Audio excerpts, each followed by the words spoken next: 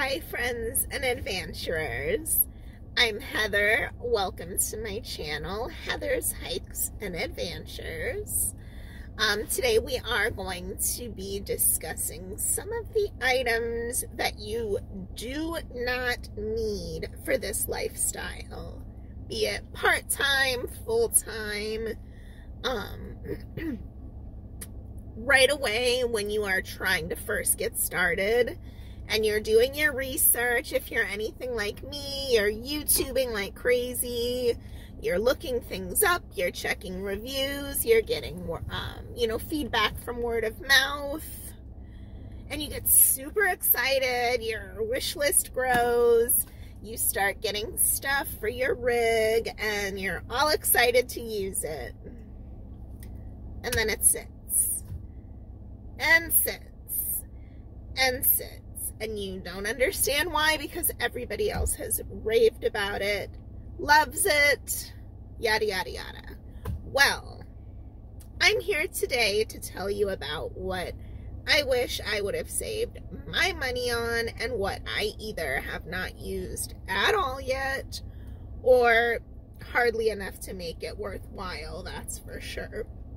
So stick around this video and you will find out about what I do not recommend that you need right away. Now, these items, like I said, very highly rated, very highly recommended. You may end up loving them yourself. You may end up using them all the time. For me personally, in the type of camping and solo travel that I do, they're not practical for me, so I definitely could have saved my money and invested it in other things that I would have used more. And that's the only point that I want to make with this video. Not to discourage anybody, not to down these products and say that they're terrible, because, again, I did my research and thought I'd love them. But to tell you that if you are looking for a list of what you need to get started today, you can probably safely leave these particular items off until you get familiar with your rig and figure out if and when is the right time to incorporate any of them. For me, I'm still fine without any of them, so I'm a little tiny bit bitter about wasting my money on some of them, but hey, you live and you learn. I learned, so I'm trying to pass that along. Without further ado, let's get started on the list. Okay, first thing up, I can tell you right now, some of these are expensive, and some of these are pretty cheap, but I can tell you right now, one thing that I have not used once as it is meant. I'm so sorry, Tara. Oh gosh, see? Look how stained that is. I need to clean that. Pretend you didn't notice that. Oh, here, we'll pretend like we only saw this side. Look how clean. Is this steering wheel tray that everybody raves about. I'm sure it's great. I just don't use it. I don't really find myself eating in the driver's side that much. If I do, I feel like it's at an awkward angle. I'm so short that I have to be right up on top of the steering wheel, so it doesn't really fit well. And if I have everything packed in, I have everything strapped in, so I can't really just move my chair back 6 inches to make this really usable. The only time I've used it was one time to sit it on top of something in my passenger seat to set something on. So definitely didn't need that. I mean, I keep it in here for just in case, since it doesn't take up any room really, but don't use it. Could have saved the money. Not expensive, but still unnecessary. All right, I'm going to head to the back and talk about the rest of the stuff that I wish I would not have purchased. All right, hopefully I'm not too, I think I'm too shaky. Hold on, I'm going to turn the car off. I was trying to be an AC. Okay, I'm back. So, Some of the other things that I wish I would not have spent my money on purchasing is a good quality cooler. Now, I didn't go out and buy a Yeti because I am a single mom, wasn't quite in the budget even if I wanted to. But I did get an Rtic Cooler, and they're about half the price of the Yetis, but they're rated really well. I did my research. I learned how to prep the cooler, the best way to get the most out of it, and I learned that the truth of the matter is, in Florida, there's only so much you can do. Period, point blank. You're going to be getting ice every couple of days. Period. That's all there is to it. You're not getting 5 to 7 days out of a cooler if you're actually using that cooler every day.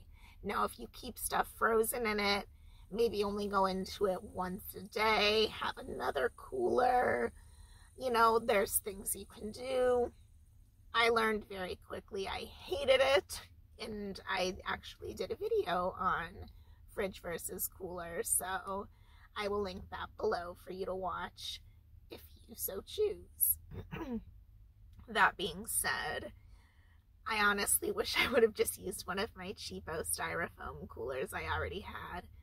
I think I would have found it just as useful, and I would have been out $0 versus more than that. So, I mean, it's nice to have a backup decent cooler, I guess, and I can definitely use it in bear country for dry food storage, or just dry food storage, or things that I need to keep more temperature controlled, like medication in general for longer trips.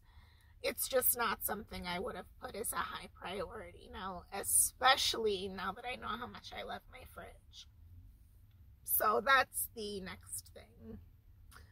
Now, mainly everything else is going to be outdoor related, and I'll tell you why. Note to self. I probably should have waited until after filming to start drinking red Gatorade, so sorry about that. But like I was saying, the rest of the things that I'm going to show you pretty much have to do with outside. Not that I don't like being outside of my vehicle, I actually love it, but right now, time is so precious to me when I'm traveling. I am normally only in one spot for 1 to 2 days tops before I move on to the next. And I don't really get that often to enjoy camp when I am at camp. It's normally I'm leaving either right before or right after sunrise, or leaving, or checking in right before dark, just in time to eat dinner and relax a little bit. So I don't ever really feel the need to set up that often. Because of that, even though I love my CLAM, the only reason I got that was because of the amazing deal I got on it. Otherwise, that would still be on my wish list. But along those lines is the hammock that still has the instructions peeking out because I literally have never taken it out or used it. The tailgate tent that I researched so carefully that I spent, I want to say like 80 bucks on sale, so it's not like it was super cheap, that goes on the back. I decided it's not really practical for me because if I do want a tent on the back, I'd rather just use my CLAM detached and be able to drive away without having to hook up, detach, all that. If I use this and then want to leave super early, I have to be out there making noise when it's still dark out, which I feel like I don't want to do because I want to get out as quick as possible. And I also don't want to disturb my other campers who are sleeping at that time. So that's why I haven't used this either. I keep them in my garage space because I have the room, and I feel like the day may come that I do use them, but for now, not necessary.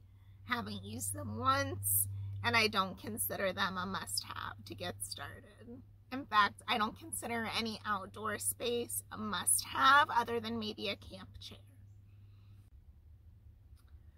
So the last two items I'm going to discuss in this video are my cot that I chose in my initial setup, which I will insert a clip of right after talking about it here. I do wish the one that I got, which was totally unintentional, was for a big and tall person. It's a 30 by 80, which is way over the standard size of a cot, which has pros and cons. If you're tall and need the extra space to stretch out, it's awesome. Since it is bigger, you have more under cot storage space as well, so you can fit a lot more under there. For me, I really wish I would have gone with a standard cot had I known. I could have gotten the exact same cot that I got by Coleman in the standard size instead of the larger one for a lot cheaper. Even though I got mine on sale and it was still a good deal, I could have gotten the standard size one for probably $50 to $60 on sale and gotten cot sheets, gotten a smaller foam topper, called it a day, and I would have had more interior space inside my van, which I would have much rather had. I didn't like trading the interior space. The only good thing I can say about it is when I was using my third row seat and the cot, it did wedge in very nicely, which kept it very tight in place. But again, I would have much rather had the extra 6 inches of length and the extra, like, I think 6 to 7 inches of width. I could have done a lot more with that extra interior space for sure, and it would have felt a lot roomier. Of course, it looks like a moot point right now since I'm not using the cot, but I do plan on using it for my cold weather camping still, just because I can use my 0-degree sleeping bag and fit all of my cold weather extra items under there without any additional clutter.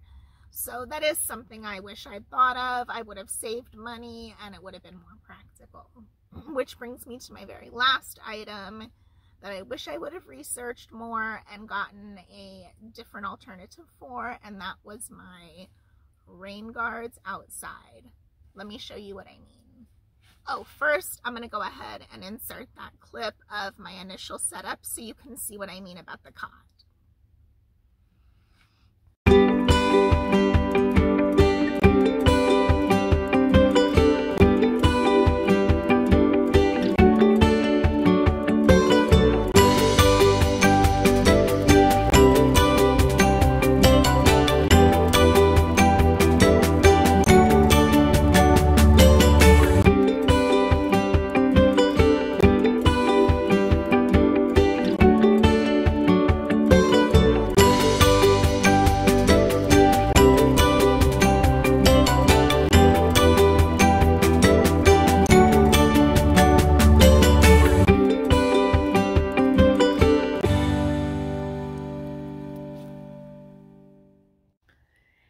It's not as big a deal on my front two rain guards, and they are more affordable, the stick-on kind, and I did kind of finagle it by sticking it under there. But you can really tell on the back ones because of the stick-on. They've just kind of warped over time between the wind and the storms, and they just don't look as nice. I really wish I would have gotten the in-channel rain guards by WeatherTech. I've been really happy with WeatherTech as a brand, so in my next ride, I am definitely going to go with the in-channel ones from them instead. They get the job done, but I'm not a huge fan. Also, I just have to shout out my new sticker. If you know, you know why I love this so much. One of my all-time favorite movies, and when I saw this, I just knew I had to have it. So it's the first sticker I've put on my fridge, aside from my Route 66 one. I love it. And there you have it, folks. those are the items that you do not need when you're getting started with van life or car camping. Hopefully I was able to save you some money with your initial must-haves. Again, I don't want to down any of these products. In fact, I'll link them below. Like I said, I did my research and I really thought that I was going to be thrilled with them. I just want to be transparent with you all and let you know, so far, I have not used these items, and I definitely could have saved the money and opted for other things. This is one of the reasons now why I recommend so strongly that you, if you have the option, of course, that's a big if, not everybody has the option to test the waters, try things out, wait and see what works for them, and I totally get that. If that is not your situation, please do what works best for you. If you do have the option, and this is a part-time, by choice type of lifestyle for you, or even if it is full-time, but you have time to get set up and figure out what works best for you before going full-time, I so strongly recommend that. You will quickly find out what you don't think you'll need or rarely if ever need, and the things that you're going to need all the time, accessible every day. So definitely try to kind of sit with your ride and figure out what is best for you.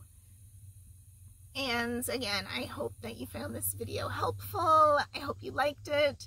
If so, go ahead and give it a thumbs up, please.